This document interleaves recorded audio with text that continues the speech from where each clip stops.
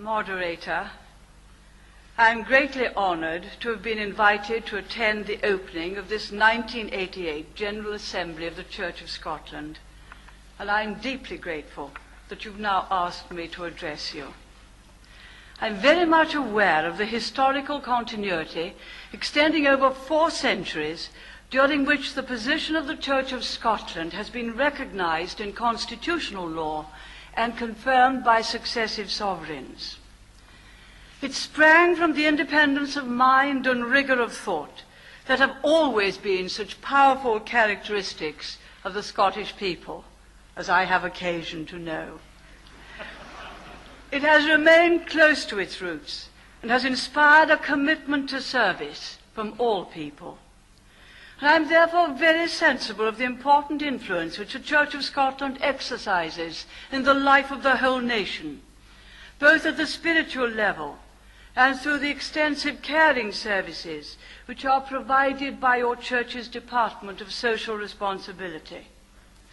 And I am conscious also of the value of the continuing links which the Church of Scotland maintains with other churches.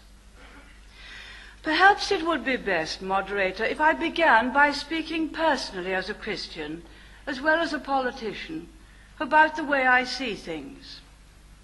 Reading recently, I came across the starkly simple phrase, Christianity is about spiritual redemption, not social reform. Sometimes the debate on these matters has become too polarized and given the impression that the two are quite separate. But most Christians would regard it as their personal Christian duty to help their fellow men and women. They would regard the lives of children as a precious trust. These duties come not from any secular legislation passed by Parliament, but from being a Christian. But there are a number of people who are not Christians who would also accept those responsibilities.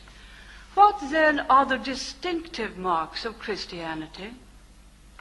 They stem not from the social, but from the spiritual side of our lives. And personally, I would like to identify 3 beliefs in particular. First, that from the beginning, man has been endowed by God with the fundamental right to choose between good and evil. And second, that we were made in God's own image, and therefore we are expected to use all our own power of thought and judgment in exercising that choice. And further, that if we open our hearts to God, He has promised to work within us. And third, that our Lord Jesus Christ, the Son of God, when faced with His terrible choice and lonely vigil, chose to lay down His life that our sins may be forgiven. I remember very well a sermon on an Armistice Sunday when our preacher said, "No one took away the life of Jesus. He chose to lay it down." I think back to the many discussions in my early life when we all agreed that if you try to take the fruits of Christianity without its roots, the fruits will wither, and they will not come again unless you nurture the roots. But we must not profess the Christian faith and go to church simply because we want social reforms and benefits or a better standard of behavior, but because we accept the sanctity of life, the responsibility that comes with freedom, and the supreme sacrifice of Christ, expressed so well in the hymn, "When I survey the wondrous cross on which the Prince of Glory died, my richest gain I count but loss, and pour contempt on all my pride." May I also say a few words about my personal belief in the relevance of Christianity to public policy, to the things that are Caesar's. The Old Testament lays down in Exodus the 10 Commandments as given to Moses, the injunction in Leviticus to love our neighbor as ourselves, and generally the importance of observing a strict code of law. The New Testament is a record of the Incarnation, the teachings of Christ, and the establishment of the kingdom of God. Again we have the emphasis on loving our neighbor as ourselves, and to do as you would be done by. I believe that by taking together these key elements from the Old and New Testaments, we gain a view of the universe, a proper attitude to work, and principles to shape economic and social life. We are told that we must work and use our talents to create wealth. If a man will not work, he shall not eat, wrote St. Paul to the Thessalonians. Indeed, abundance rather than poverty has a legitimacy which derives from the very nature of creation. Nevertheless, the 10th commandment, thou shalt not covet, recognizes that making money and owning things could become selfish activities. But it's not the creation of wealth that is wrong, but love of money for its own sake. The spiritual dimension comes in deciding what one does with the wealth. How could we respond to the many calls for help, or invest for the future, or support the wonderful artists and craftsmen whose work also glorifies God, unless we had first worked hard and used our talents to create the necessary wealth? And remember the woman with the alabaster jar of ointment. I confess, moderator, that I always had difficulty with interpreting the biblical precept to love our neighbors as ourselves, until I read some of the words of C.S. Lewis. He pointed out that we don't exactly love ourselves when we fall below the standards and beliefs we have accepted. Indeed, we might even hate ourselves for some unworthy deed. None of this, of course, tells us exactly what kind of political and social institutions we should have.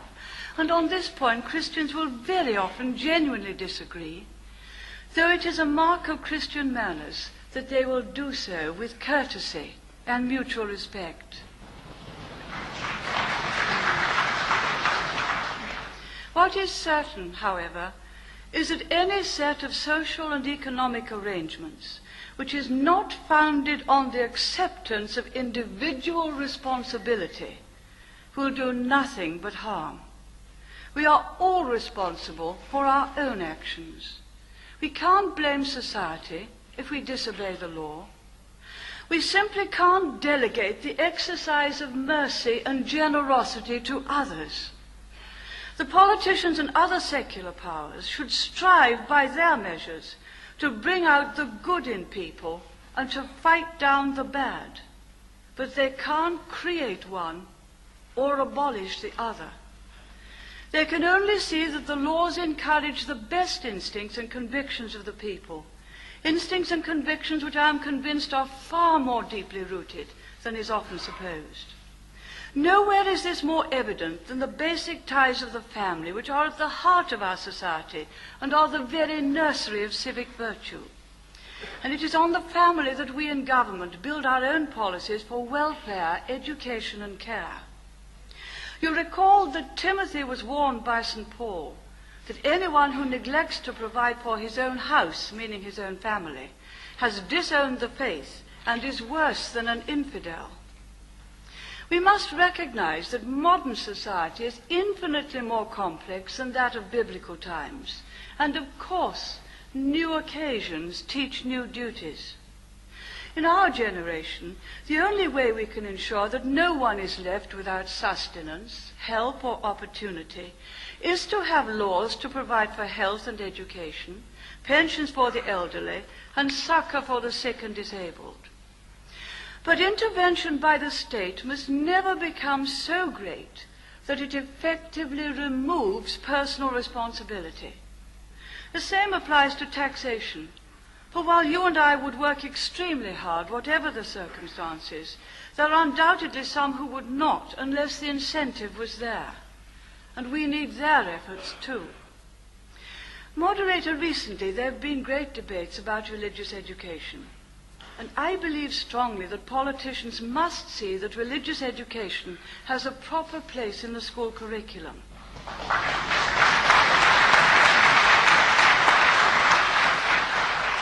In Scotland, as in England, there's an historic connection expressed in our laws between church and state.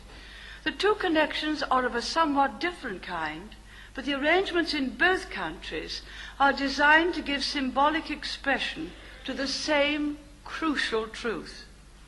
that the Christian religion, which of course embodies many of the great spiritual and moral truths of Judaism, is a fundamental part of our national heritage.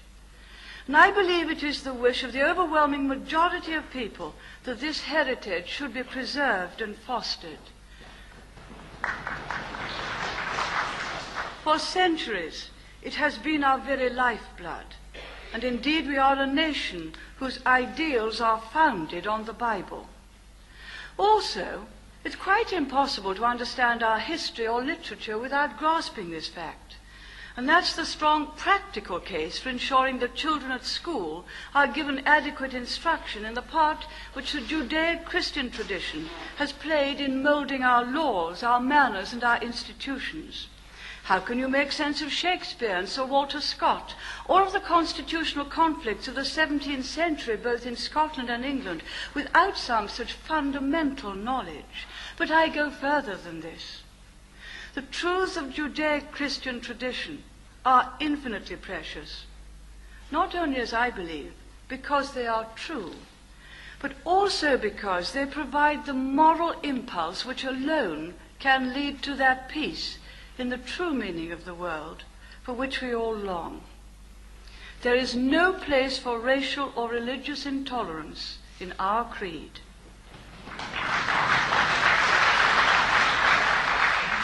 When Abraham Lincoln spoke in his famous Gettysburg speech of 1863 of government of the people, by the people, and for the people, he gave the world a neat definition of democracy, which has since been widely and enthusiastically adopted.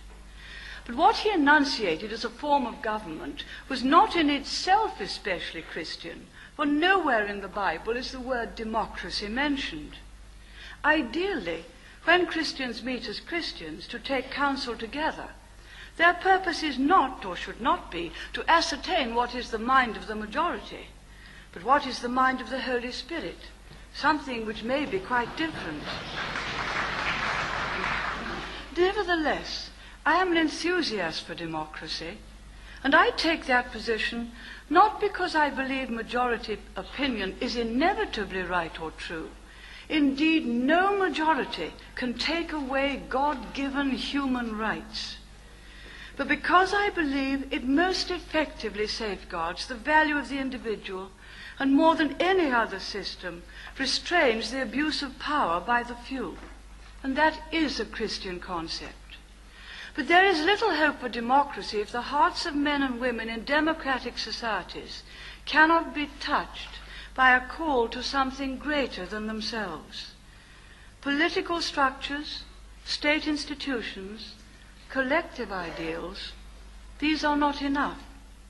We parliamentarians can legislate for the rule of law. You, the church, can teach the life of faith. But when all is said and done, a politician's role is a humble one.